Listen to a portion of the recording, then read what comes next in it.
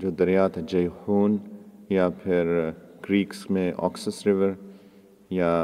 ان کی لوکل میں امو دریا جو کہ پرانا نام ہے امو دریا، یہ سارے ایک ہی دریا کے نام ہیں۔ ہماری حنفی کتابوں کے اندر بہت عام ذکر ہوتا ہے ما وراء النہر، کہ جو کہ اس دریا کے دوسری طرف ہے، تو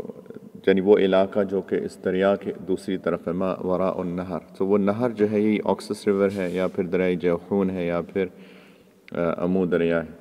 اور یہ بہت مشہور علاقہ اب الحمدللہ پچھلے 6 دن سے ہم لوگ ادھر ہیں اور ہم لوگ دیکھ رہے ہیں کہ یہاں سے شروع ہوتا ہے ترمز سے، اور ترمز سے پھر اور فردر ایسٹ اب سمرقند، بخارا، تاجکستان اور باقی سارے علاقے جو اس سینٹرل ایشیا کے جو علاقے ہیں، یہ اللہ تعالیٰ نے اس کو بہت قبولیت دی ہے۔ ہم پرسوں درسوں بھی بات ہوا ہے اکثر، تو یہی مشہور ہے ترمز۔ امام ترمذی رحمۃ اللہ علیہ، اب ہمیں پتہ ہے ان کا نام محمد بن عیسیٰ بن سورہ بن موسیٰ، لیکن مشہور امام ترمذی، ان کا سن پیدائش 209 ہجری ہے، کچھ نے کہا 200 ہے، لیکن 209 زیادہ راجح قول ہے، لیکن بالاتفاق ان کی جو تاریخ وفات ہے وہ 279 ہجرہ ہے۔ تو 3rd سینچری اسکالر، ہجری اسکالر میں بات کر رہا ہوں، 3rd سینچری، اور امام بخاری رحمۃ اللہ علیہ کے ڈائریکٹ شاگرد ہیں۔ ہی از دا ڈائریکٹ اسٹوڈنٹ آف امام بخاری رحمۃ اللہ علیہ، تو انہوں نے امام بخاری سے حدیث پڑھی۔ شروع میں یہیں پہ رہ کر اس جگہ پہ انہوں نے اپنا علم حاصل کیا، اس کے بعد ان کے بھی بہت اسوار ہوئے جیسے محدثین کے ہوتے ہیں۔ ہم نے امام بخاری کے بارے میں بات کی تھی کہ اس پہ ٹریول اپروکسیمیٹلی 14,000 کلومیٹرز، 14,000 کلومیٹر انہوں نے سفر کیا ہے، اور بسز میں نہیں، جہازوں میں نہیں، پیدل اور اونٹوں پر۔ اللہ اکبر، یعنی کوئی آسان بات نہیں ہے۔ ہم لوگ تو صبح سے لے کر شام تک بس میں سفر کرتے ہیں 8-9 گھنٹے کا، اور ہماری حالت غیر ہو جاتی ہے، لیکن 14,000 کلومیٹر علم کے شوق میں، حدیث کے شوق میں، حدیث کی طلب میں، اور ہم تک اس حدیث کو پہنچانے کے لیے انہوں نے اتنی محنت کی ہے۔ اور امام ترمذی بھی انہی میں سے، کہ ان کے لیے انہوں نے حجاز، مصر، شام، کوفہ، بصرہ، خراسان، بغداد وغیرہ کے بہت سفر کیے، اور بہت شیوخ سے کیے۔ امام بخاری کے بھی شاگرد رہے ہیں، امام مسلم کے بھی ہیں، امام ابو داود کے بھی ہیں، اور بھی بہت، احمد بن منی، محمد بن المثنى، محمد بن بشار، حناد بن السری، قتیبہ بن سعید، محمود بن غیلان، اسحاق بن موسیٰ۔ جب آپ جامع ترمذی انشاءاللہ پڑھتے ہیں یا پڑھیں گے تو آپ دیکھیں گے کہ امام ترمذی ان اساتذہ سے اپنی حدیث نقل کرتے ہیں۔ اور امام ترمذی رحمۃ اللہ علیہ کی 3 کتابیں جو آج تک یادگار ہیں، ایک تو جامع ترمذی، دوسری کتاب الشمائل، اور تیسری کتاب العلل۔ اس کے علاوہ ایک کتاب تاریخ بھی، جہاں کی برکت لینے کی وجہ سے صاحب کتاب یہیں پر ہیں، ان کی تدفین یہیں پر ہے۔ تو میں جامع ترمذی کی پہلی حدیث پڑھ دیتا ہوں، اور انشاءاللہ جتنی اجازتیں مجھے ہیں ان سب سے آپ سب لوگوں کو اجازت بھی دیتا ہوں، اور اس کے بعد میں آخری حدیث کے لیے مفتی مبین صاحب سے درخواست کروں گا کہ انشاءاللہ وہ آخری حدیث پڑھ دیں۔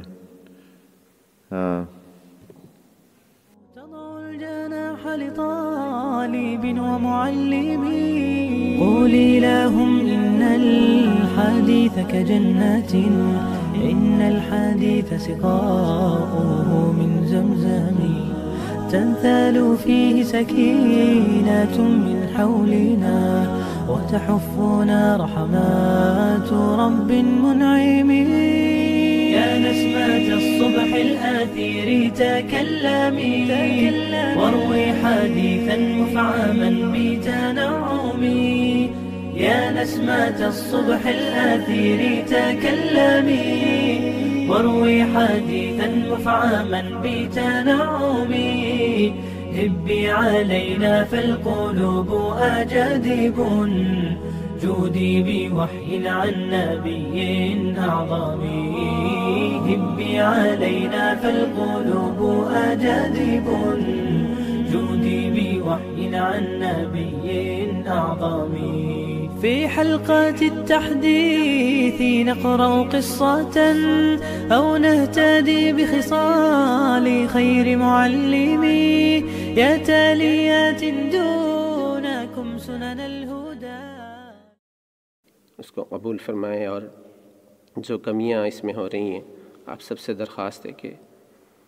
میرے لیے دعا فرمائیں کہ ان کمیوں کو اللہ تبارک و تعالی معاف فرمائے۔ میری جو سند ہے اس سند کے ساتھ میں اس حدیث کو پڑھنا چاہتا ہوں کہ وبالسند المتصل منا إلى صاحب هذا القبر الإمام الترمذي رحمه الله قال حدثنا بشر بن آدم بن سماني قال حدثني جدي أزهر السماني عن ابن عون عن نافع عن ابن عمر رضي الله عنهما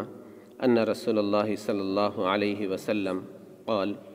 اللهم بارك لنا في شامنا اللهم بارك لنا في يمننا۔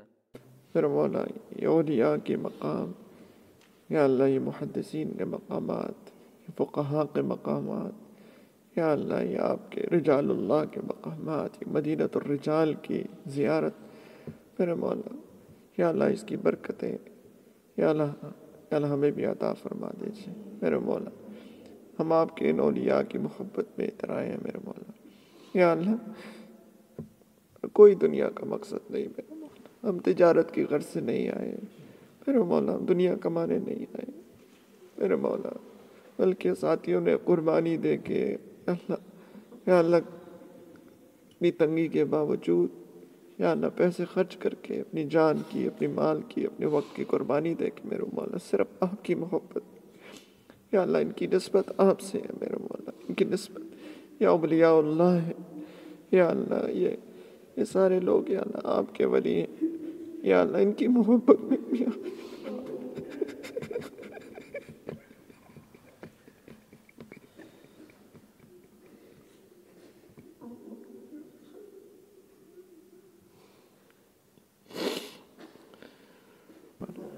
یا ارحم الراحمین۔ یا اللہ آپ نبی کریم علیہ السلام نے حق فرمایا المرء مع من احب،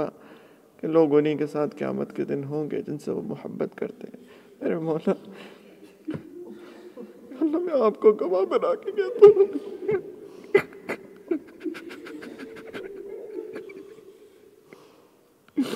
اللہ ہمیں ان سے محبت ہے میرے مولا، ان سب سے محبت ہے میرے مولا، ان کے قدموں میں ہمیں جگہ عطا فرما دینا میرے مولا، اللہ ان کے قدموں میں ہمیں قیامت کے دن جگہ عطا فرما دے یا ارحم الراحمین۔ ہمارے پاس خود کا تو کچھ بھی نہیں ہے میرے مولا، کچھ بھی نہیں کیا، زندگی خراب کر دی، تباہ کر دی، برباد کر دی میرے مولا، ضائع کر دی، کتنی عمر گزر گئی میرے مولا، پتہ نہیں کتنی باقی ہے، آپ جانتے ہیں میرے مولا۔ یا اللہ یا اللہ یا اللہ بس ایک یہی آسرا ہے میرے مولا، عمل کی اپنے احساس کیا ہے، محض ندامت کے پاس کیا ہے، رہے سلامت تمہاری نسبت، میرا تو بس آسرا یہی ہے میرے مولا، رحم کر دینا میرے مولا، رحم کر دینا میرے مولا، رحم کر دینا میرے مولا۔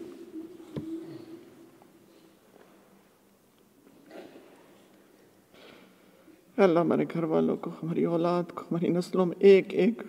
شخص کو یا اللہ اسی دین پہ چلنے کی، اس پہ عمل کرنے کی، اس کی سمجھنے کی یا اللہ اس کی خدمت کی توفیق کے ساتھ زندہ، یا اللہ ان کو زندگی عطا فرمائی عافیت کے ساتھ، دجالی فتنوں سے بچا کے میرے مولا، یا ارحم الراحمین، عافیت کے ساتھ، کرم کے ساتھ، رحم کے ساتھ میرے مولا۔ یا اللہ ہم قابل نہیں ہیں، یا اللہ ہمیں پتہ آپ کے یہاں قابلیت نہیں، قبولیت چلتی ہے، اللہ قبولیت مانگتے ہیں، عافیت کے ساتھ قبولیت مانگتے ہیں۔ تنجرفن وراء داعي المأثم كونوا هداة للبرية إنكم مثل الصحابة حولنا كالأنجوم خذنا الحديث بقوة وبهمة كالصالحين على صراط أقوم وانشرنا بين الناس سنة أحمد بالسمت والتطبيق ليس تكلم يا سعد من سمع الحديث بقلبه نال النظرة ذاك خير المغنم يا سعد من سمع الحديث بقلبه نال النظرة ذاك خير المغنم آل النجاح جوزيتم عن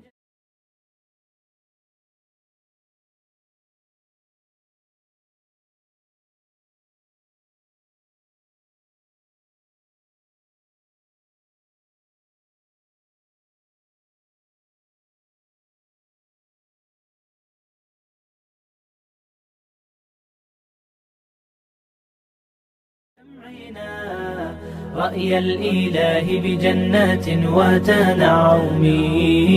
آل النجاح جوزيتم عن جمعنا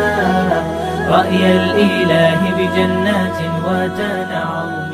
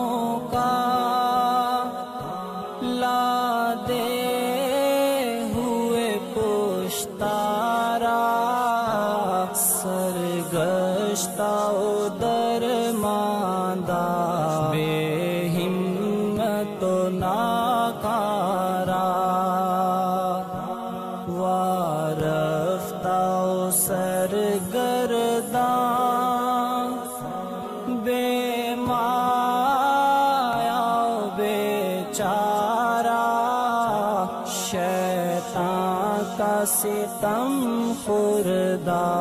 اس نفس کا دکھ آرا ہر سمت سے غفلت کھا گھیرے ہوئے اندھیارا دربار میں حاضر ہے ایک بندہ آوارہ دربار میں حاضر ہے ایک بندہ آوارہ جذبات کی موجوں میں لفظوں کی زبان گم ہے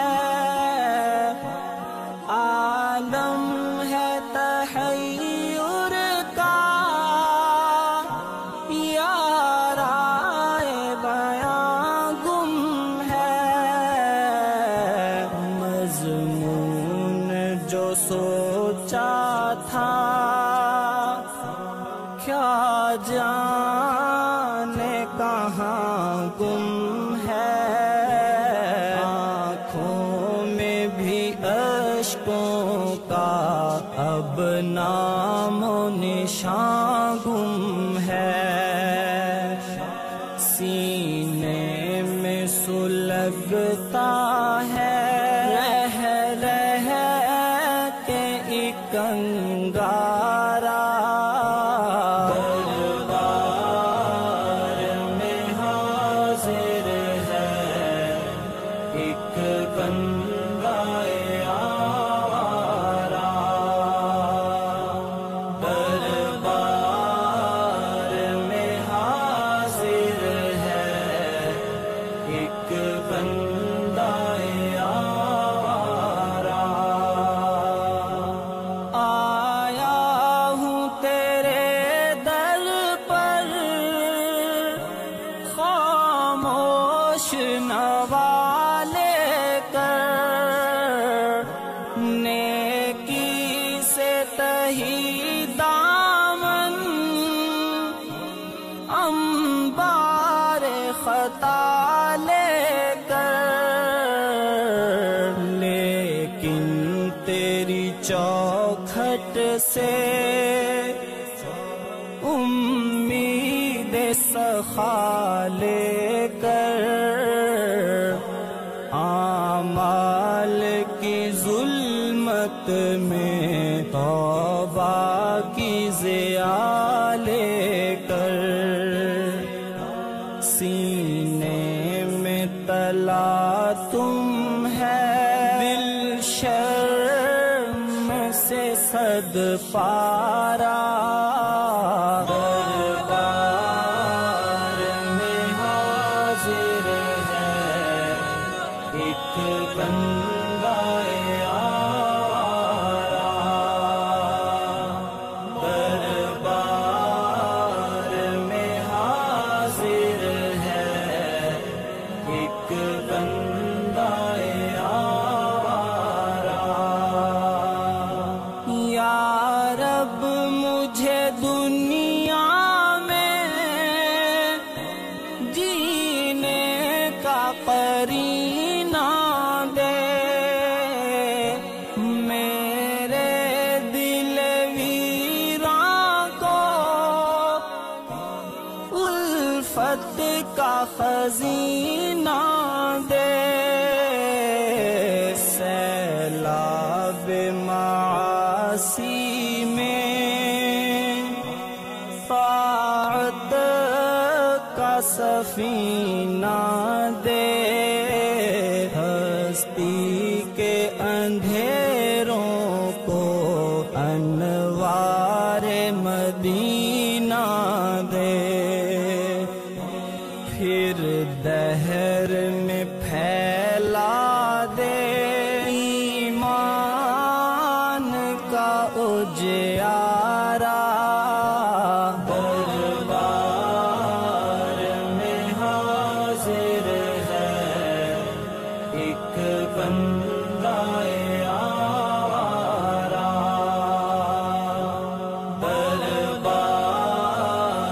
में हाजिर है एक बंदा आवारा। या रब मेरी हस्ती पर कुछ खास करम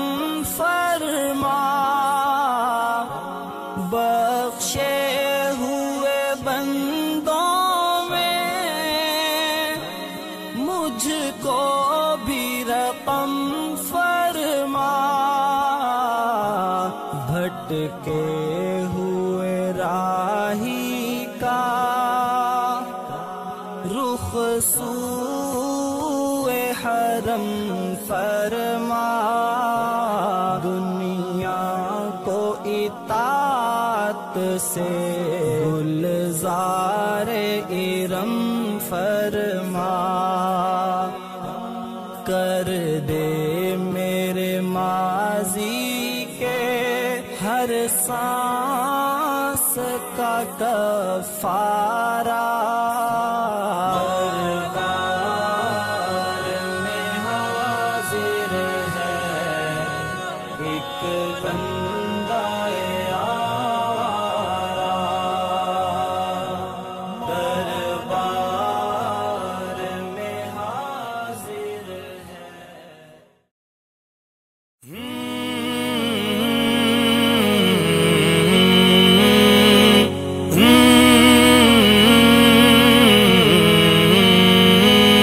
कुरान को सीनों में हम में से बसाएंगे, शहरों पे तिलावत का एक नूर सजाएंगे। कुरान को सीनों में हम में से बसाएंगे, शहरों पे तिलावत का एक नूर सजाएंगे। तत्हीर हर दिल की कुरान की तिलावत से है,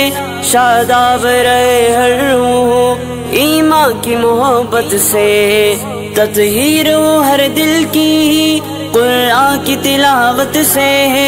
شاداب رہے ہر روح ایمان کی محبت سے، ہم رب کے حضور اپنے جب سر کو جھکائیں گے، قرآن کو سینوں میں ہم ایسے بسائیں گے، قرآن کو سینوں میں ہم ایسے بسائیں گے، چہروں پہ تلاوت کا ایک نور سجائیں گے، قرآن کو سینوں میں ہم ایسے بسائیں گے، چہروں پہ تلاوت کا ایک نور سجائیں گے، ہر محفل قرآن میں رحمت کے وسائے ہوں اور رب کے فرشتوں نے یوں پر پھیلائے ہوں، ہر محفل قرآن میں رحمت کے وسائے ہوں اور رب کے فرشتوں نے یوں پر پھیلائے ہوں، جب ذکر و تلاوت ہم ہونٹوں پہ سجائیں گے، قرآن کو سینوں میں ہم ایسے بسائیں گے، قرآن کو سینوں میں ہم ایسے بسائیں گے، چہروں پہ تلاوت کا ایک نور سجائیں گے، قرآن کو سینوں میں ہم ایسے بسائیں گے، چہروں پہ تلاوت کا ایک نور سجائیں گے، نوخیز ہیں ہم غنچے ہیں گلدان محمد کے، ہم وارث خوشبو ہیں فرمان محمد کے، نوخیز ہیں ہم غنچے ہیں گلدان محمد کے، ہم وارث خوشبو ہیں فرمان محمد کے، ہر دست کے سینے کو پھولوں سے سجائیں گے، قرآن کو سینوں میں ہم ایسے بسائیں گے، قرآن کو سینوں میں ہم ایسے بسائیں گے، چہروں پہ تلاوت کا ایک نور سجائیں گے، قرآن کو سینوں میں ہم ایسے بسائیں گے، چہروں پہ تلاوت کا ایک نور سجائیں گے۔ اللہ ربنا هو الإله له من الأسماء ما اصطفاه، الواحد الحي كذا المليك، والملك المالك لا شريك، الله ربنا هو الإله له من الأسماء ما اصطفاه، الواحد الحي كذا المليك، والملك المالك لا شريك، والصمد السيد والمبين، والأحد العظيم والمتين، وإنه الحق العلي الأعلى، المتعالي الوتر قد تجلى، الله ربنا هو الإله له من الأسماء ما اصطفاه، الواحد الحي كذا المليك، والملك المالك لا شريك، وإنه المجيد والعليم، والقادر القدير والحليم، وإنه السميع والبصير، والأول الآخر والستير، الله ربنا هو الإله له من الأسماء ما اصطفاه، الواحد الحي كذا المليك، والملك المالك لا شريك، والظاهر الباطن والكبير، والوارث الرقيب والنصير، سبحانه البارئ والمصور، والقابض الباسط والمسعر. الله ربنا هو الإله، له من الأسماء ما اصطفاه، الواحد الحي.